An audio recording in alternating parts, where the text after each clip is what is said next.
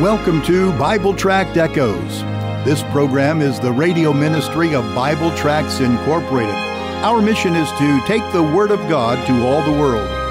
Our Bible teacher is the director of Bible Tracts, Pastor Mark Smith. Since 1938, Bible Tracts Incorporated has been publishing clear gospel tracts and supplying them to churches, missionaries, and individuals all over the world, and all at no charge. Information on how you can receive a free sample pack of our tracts will be given at the end of this broadcast. Now for our Bible study, here is our teacher, Pastor Mark Smith. Hello and welcome, my friend. Welcome to the Friday edition here at Bible Tract Echoes. Thanks so much for joining us. I hope your day is going well. I hope your week is going well, frankly. I hope that you have had time to spend with God each and every day privately, but then I pray that you have had times this week to rub shoulders with others who know Christ to strengthen you, and with those that don't know Christ to tell them about the Lord Jesus Christ. We're going to get right to that issue today as we come to the book of Titus in chapter 3. If you can, reach over and get your Bible and join me there. Titus chapter 3, verses 8 and 9 will be our focus. I've got a gospel tract I want to encourage you to get from us. We are into some really practical stuff today, and I want to lead into our study this way. Here's my question for you. What makes for a healthy local church? A healthy local church? Well, honestly, the answer to the question, you really don't need a Bible college degree, nor do you need the brains of a rocket scientist. Let me make my point by changing my question to this. If I were to ask you what makes for a healthy marriage, well, you could answer that. Healthy marriages are the result of a man and a woman being mature and prepared to be married, and then these two people need to be living out their marriage vows with carefulness and single-heartedness. You do that, you're going to have a healthy marriage. Well, here in the book of Titus, so far, we've seen that a healthy church takes two mature kinds of people. Chapter 1 told us it needs a healthy leaders or pastors, and Chapter 2 we're told that the local church needs healthy lay people. But here in Chapter 3, we are seeing that a healthy church needs to not only have healthy leaders and people, but these folk need to be living out their salvation decision with carefulness and single-heartedness. It really is that simple. Today we're going to see why. Because here as we come to verse 8 and 9, we're going to find that all of us are living a cross-cultural life. I want to explain that and show you how careful we must be living our lives for Christ. So if you can, get your Bible, Titus, please, chapter 3, and also get something on which you can jot some notes. Well, I mentioned a gospel tract here a moment ago, and friend, a gospel tract is simply a short printed presentation of God's plan of how a sinner, hell-bound sinner, a person living for themselves, for their own pleasure, can be transformed by the saving grace of Christ. They can have the sin stain removed because they receive Jesus Christ as Savior. The word gospel means good news. This gospel tract in my hand does what all of our gospel tracts do. They tell the good news of Jesus Christ. The gospel tract in my hand right now is entitled The Tragedy of a Wasted Life. The Tragedy of a Wasted Life.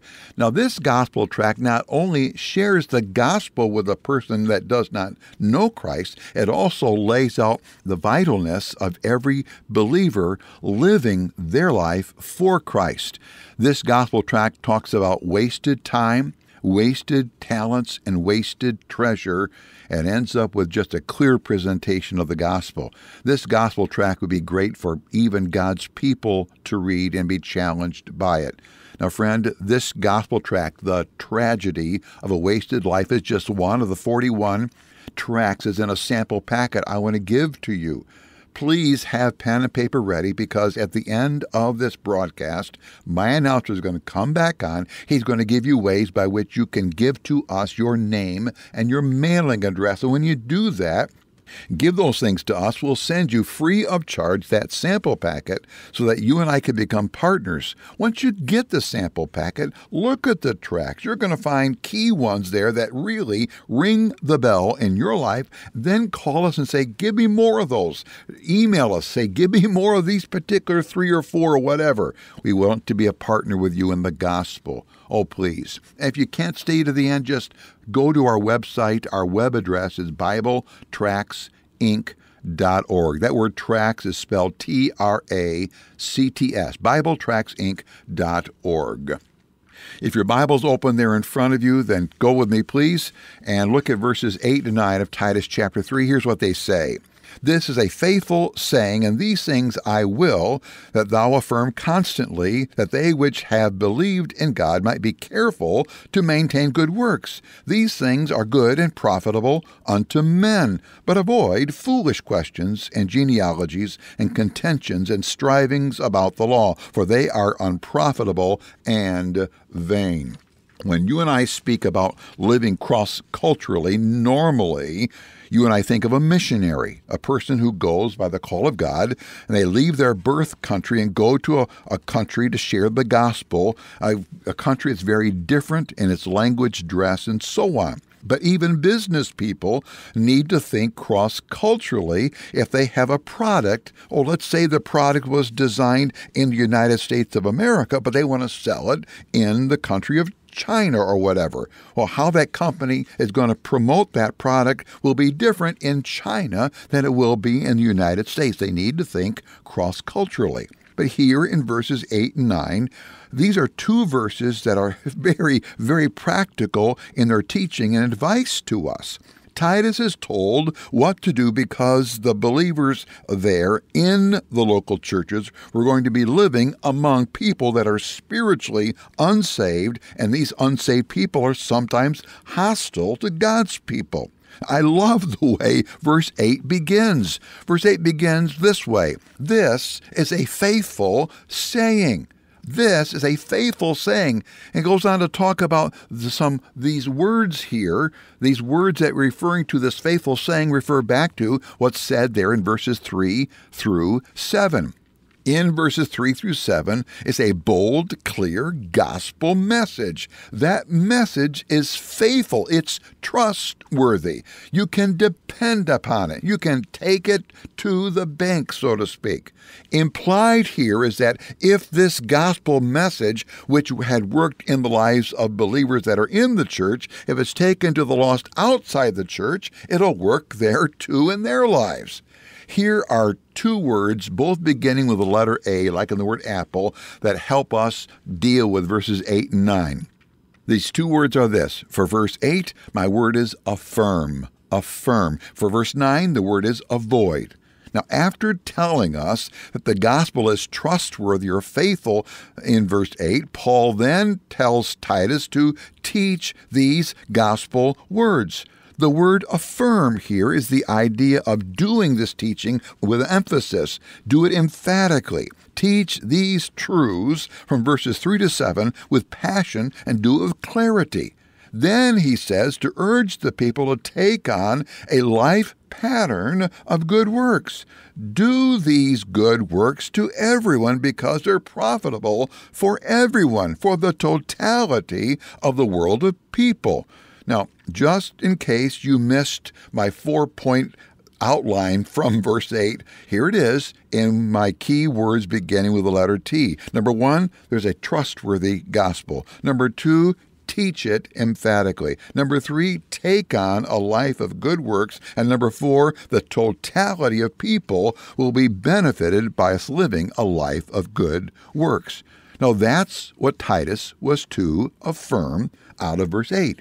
Then the Apostle Paul, in writing his letter, the Spirit of God moving him, this is God's word.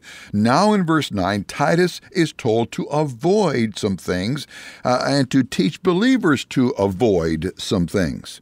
When God's people are out in the world and we get into spiritual conversations, beloved, we've got to be careful. Lost people, they love to talk about things that they call spiritual things. What they don't want to talk about is the gospel and the exclusive Savior role of Jesus Christ.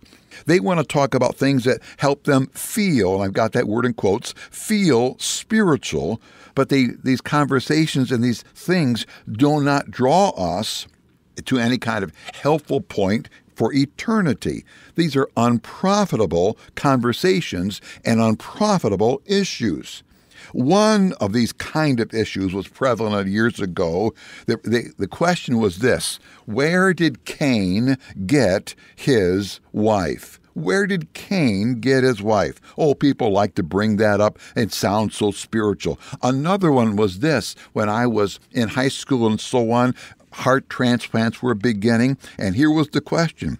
If a person who is a sinner gets a heart transplant from the body of a person who is a believer in Jesus, is that sinner now saved? In studying for this broadcast, I came across this controversy, which was brewing and being debated by the Jews in Paul's day. Are you ready for this one? Here it is. Should a Jew eat an egg laid by a chicken? Should a Jew eat an egg that was laid on a holy day? Oh, friend, how utterly foolish all these questions are, and others like them. They are foolish questions because even if you could answer them dogmatically, what good have they done for you? Are you any closer to having peace with God through them? Have you removed one single sin stain from your soul? In referring to wealth and gaining wealth, Jesus said this: what shall it profit a man if he gains the whole world and loses his soul? May I borrow that and give it a twist to help make my similar point here? What will it profit a person if they gain all the answers to all the world's questions that are out there, yet his soul is still lost before a holy God? Believers live cross-cultural lives. We live among people who are lost in sin. Their souls are lost to God. They are on their way to hell. The answers to their lostness is in the person of Jesus Christ and what Christ alone accomplished to save us from our sin. We, believers, need to live lives that, number one, affirm the gospel. We affirm it verbally, but then we affirm it with our actions, doing good to all men. That'll open the door to conversations about Jesus the Christ. But then we avoid those things which distract us from Jesus and all he has accomplished. Friend, one of the greatest gospel tellers I ever met was a man who was slow mentally. And when people tried to sidetrack him, he knew he couldn't answer their questions. And when somebody asked him a twisted question, he would say, I don't know that. I'll go find an answer, but let me come back and talk to you about Jesus. He never let people get him distracted from focusing on Christ, who Christ was, what Christ accomplished at the cross, how Christ arose from the dead. Friend, are you looking for answers to strange spiritual questions? And are you afraid just to come and boldly deal with Christ? Deal with Jesus. He's the only Savior you're ever going to be offered from heaven. Only He can give you eternal life.